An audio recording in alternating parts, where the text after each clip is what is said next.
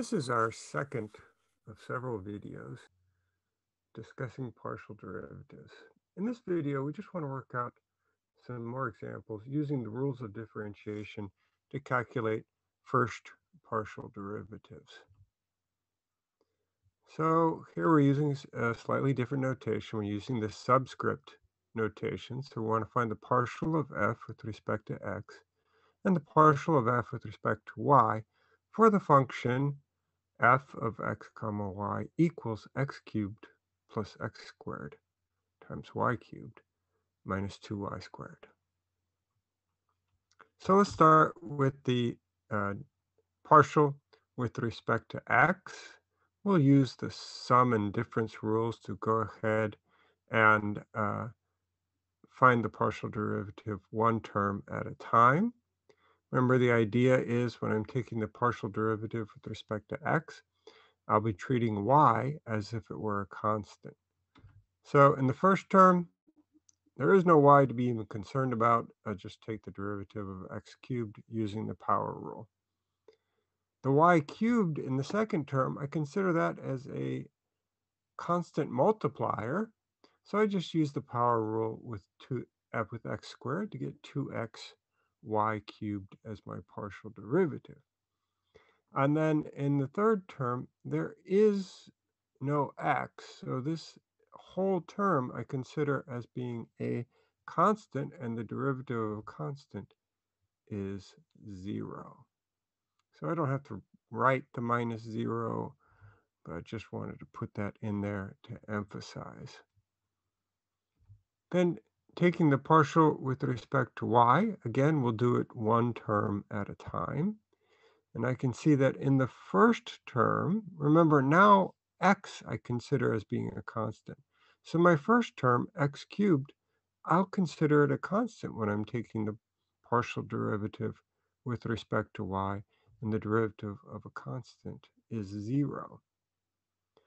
In the second term, the x squared, I'll consider that a constant, and then I just use the power rule with y cubed to get 3x squared y squared. And then in the last term, I see I have a typo. Let me go ahead and make this is the partial with respect to y of 2y squared will just be using the power rule for y.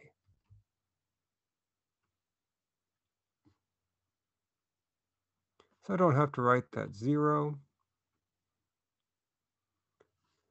So this is cleaned up a little bit. All right, in the next example, we'd like to find all first partial derivatives of a function of 3 variables. So u is a function of x, y, and z. There's only 2 terms here, but it looks like there could be some product rules in here. Let's just do it carefully, one partial derivative at a time. So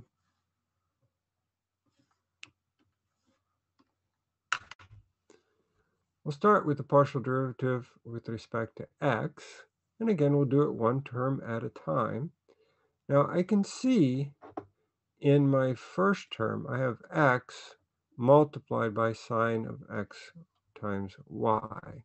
So even though I'm treating both y and z as if they were constants, the first function here, x, and the second function, sine of xy, that's a product of 2 functions of x. So I'll need to use the product rule. So I'll take the partial with respect to x, partial of the first times the second, plus the first times the partial derivative of the second. Now, in my second term, even though there's a product here, the second part, e to the yz, because I consider both y and z as constants, e to the yz is also a constant, so that's just a constant multiplier. So I will just get e to the yz. This is exactly the same as if I had the partial with respect to x of 5x. Well, that would just be 5 Partial with respect to x of x e to the yz is just e to the yz. So let's work out in our product rule. The partial with respect to x of x is 1. So I just get sine xy.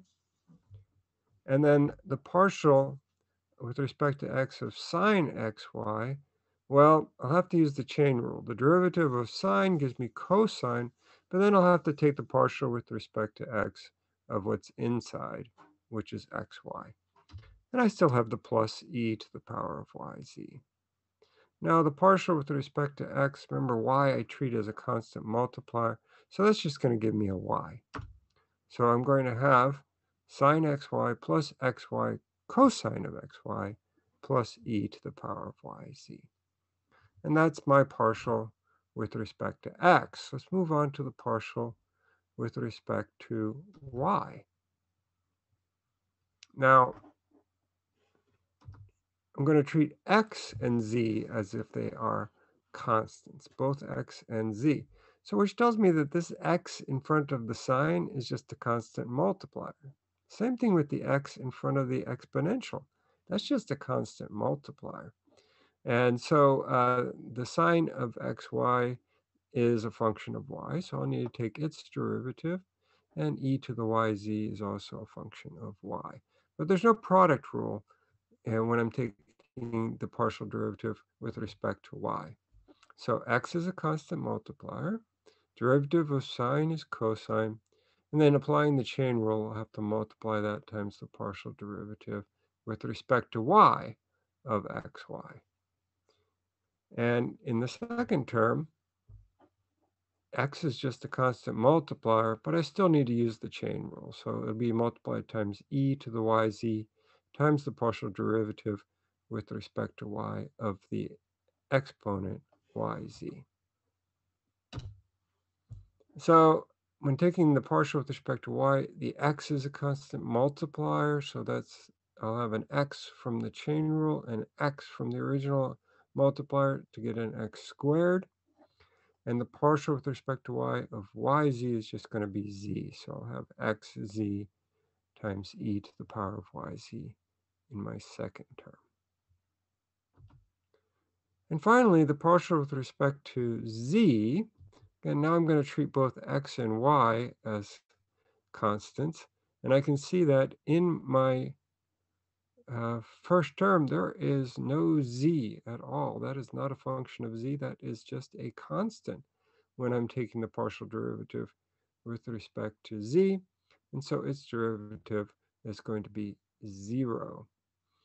And in the second term, I have a z in the exponent, but the x I treat as a constant multiplier. So I will need to use the chain rule, my constant multiplier of x times the derivative of the outside, which is e to the yz, multiplied times the partial with respect to z of yz. And that's just going to give me a y. So my partial with respect to z is going to be x, y, e to the yz. So let's pause here, and before we try to do partial implicit differentiation, let's just remember regular single variable implicit differentiation. So we're going to try to find dy by dx using implicit differentiation.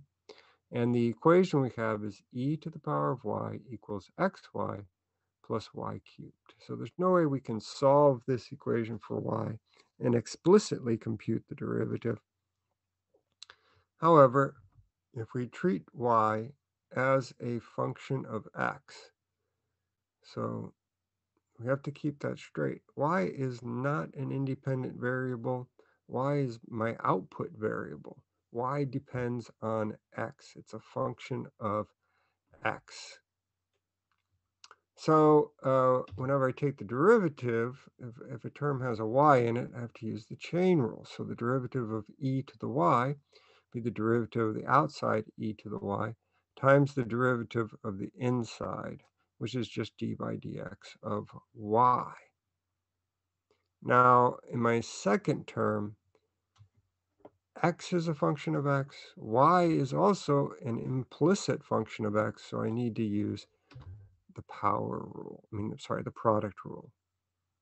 So it would be the derivative of the first times the second plus the first times the derivative of the second.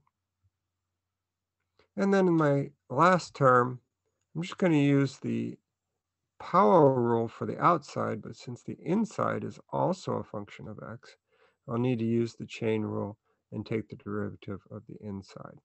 So the derivative with respect to x of y is just dy dx or y prime. The derivative with respect to x of x is just 1. So let me fill those out. I'm going to use the y prime. And then from here, it's just algebra. What do? We collect all of the terms with y prime on one side, factor it out, and solve for y prime. So now we have an equation, e to the power of z equals xyz. Z represents a function of x and y. Z is a function of two variables implicitly. I can't solve this equation for z, but I can still use implicit differentiation to find a formula for the partial derivatives. So let's find the partial with respect to x first. So I'm taking the partial of both sides. So on the right-hand side, just like I did in the previous example, z is a function of x and y, so I'm going to have to use the chain rule. The derivative of the outside is just e to the power of z, but since z is a function of x, I would need to take the partial with respect to x of z. Then on the right-hand side, I really should look at this as the product of xy and then times z, because xy is a function of x and y, and z is a function of y. They're being multiplied together. I'm going to need to use the product rule. So I'll take the partial with respect to x of the first, multiply that times the second, add that to the first times the partial with respect to x of the second. Now the partial with respect to x of z is just z sub x. So, and the partial with respect to x of xy is just going to be y. So I'll get this equation here. And then from here, it's very similar. It's algebra. I want to get everything that has the partial derivative, every term that has partial derivatives on one side. So the z sub x, factor that out, and then solve for z sub x. Now, you don't, this doesn't happen a lot, but I just noticed that when I was working this out that it is possible to even simplify this further, because the original equation says e to the z is xyz. So if I replace e to the z with xyz, I can go ahead and see there's a common factor of xy, factor that out, and then I see that there's a form of 1, y over y. Y is a factor of the numerator. It's also a factor of the denominator. So that simplifies to being z over x parentheses z minus 1. All right, let's find the partial with respect to y then. Same kind of idea. We'll take the partial with respect to y both sides. Again, I need to use the chain rule when I'm finding the partial with respect to e to the power of z, since z is a function of y. And again, I'm going to look at the right-hand side as the product of xy times z. Both of those are functions of x and y, so I'll need to use the product rule there. So the partial with respect to y of the first times the second plus the first times the partial with respect to y of the second. So again, partial with respect to y of z is just the partial of z with respect to y, or z sub y, and the partial with respect to y of xy will just give me x. And so once I put those in there, it's just some algebra. I want to get to the z sub y all on one side, factor it out, solve for z sub y.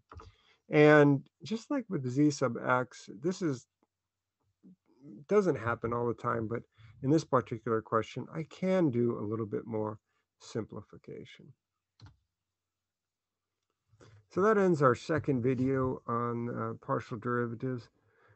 Stay tuned, and we'll look at a geometric interpretation of the partial derivatives.